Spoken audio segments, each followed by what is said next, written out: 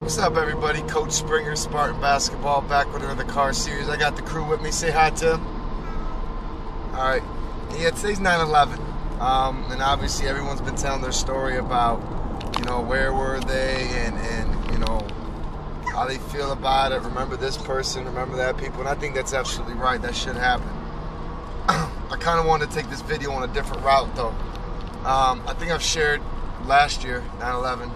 Where I was, so I'll just keep that brief. But I was in college in New York, the junior college, playing basketball. Saw on the TV they had in the little cafeteria. Didn't really even think it was here in America at that time. And then read the headlines. They sent everybody home, and being in New York at that time, everybody panicked. It was kind of funny. The person I was actually riding with at that time, we were riding together to school and back. Man, she was on the news. She was listening to the news and just, oh my gosh, it's World War III all over again, and this is gonna be the end of the world, and just panicking. It was hilarious. That was probably the one humorous point of that day.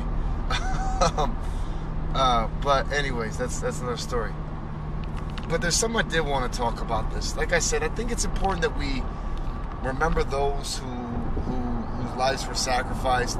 Those who sacrificed their lives trying to save others, those who sacrificed countless hours and effort in trying to save the people and rebuilding and just everything. Ground Zero, the firemen, the police officers, the National Guard, just everybody. And you know what? Here's another one that I think doesn't get, that I don't think it's recognized enough. There's a lot of soldiers in my unit, a lot of soldiers I've talked to, went through basic training with, that they joined after 9/11. They felt that they wanted to step up and make a difference after what happened with 9/11. So I think that's another person we should respect and honor in this situation. Because you still think about it, only 2% of the population are even in the armed services alone. So, anyways, what I think we go to today, and I think this is my call to action. This is my call to action here. I read a quote by George Raveling. If you don't know who George Raveling is, he was a great college coach. I think he might have coached pros. I can't put my thumb on that. But he's like in charge of basically Nike basketball right now. I mean, you think about how big of an opportunity that is, how big of a leadership role that is. And he's a consummate leader, learner, and teacher. And he wrote a quote that says basically, as a committee, America needs to get back to finding our core values and the things that made us great, that make us great as a country. And I think that's so true. I look at these presidential debates, and I'll be honest with you, I don't pay attention to them. I probably should a little more, and I get that I probably should, being a soldier, being a father, being an entrepreneur, affects me. But I just have a hard time doing it because it just seems like a big blame session. Just seems like a big blame game. Oh, this person this person that, and then, but you never hear anything about, well, this is wrong, so as a citizen or as a leader or as an entrepreneur or as whatever, I'm going to make this difference.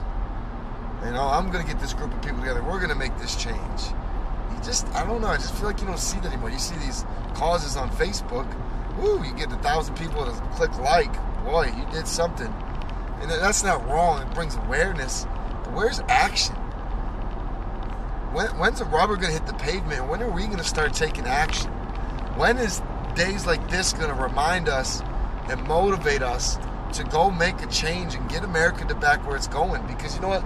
There is a decline. And some things we can't change. We can't change the national debt. I get that. We can't change that. There's other things we can't change, the laws. But there's influences we can have. There's actions we can take. We've got to be willing to do that. We've got to get back to the people that are willing to stand up and make their own difference when they don't see change from leadership. I'm talking about the Martin Luther Kings. Abraham Lincoln, even before he was a president. The people, not only just the beliefs and values, but the people that made this country great. The forefathers that came here and decided to make this a democracy, decided to make this a constitution. And still we find ways to bash that. It's like, man, that's our baby. And yes, there's lawmakers and there's governing body over it that make decisions that we may not always agree with, but how well do we take care of it? How well do we exercise it in the right manner? Too many times I see people trying to take advantage of it or find loopholes in it. You know, it's we got to check ourselves before we can go and check our leadership, to be honest with you. Because if we're not being who we need to be under that leadership, how can we even sit here and question our leadership? It's all about us, and it's all about the actions we take. So today my call to action is find something to do that's going to make change. Find something, if there's something that you have a problem with, whether maybe it's America or maybe it's just something in general, your workplace, school, circle of people you hang out. I don't know what it is. Your team. You go ahead and drop that in there, coach. But whatever it is, go make a decision to make something, take action. Stop complaining. Complaining doesn't do anything. Complaining, and I heard this before, excuse my language, but complaining is just a crap magnet. You're just bringing more crap upon yourself by complaining. You're complaining for it. Go take action. That's mine. That's what those people at 9/11 did. That's what all those volunteers did at Ground Zero. But you had to ask them. They didn't complain about it and be forced. I mean, they took action. Massive, determined, focused action. Go take some. And remember, there's trained and there's untrained.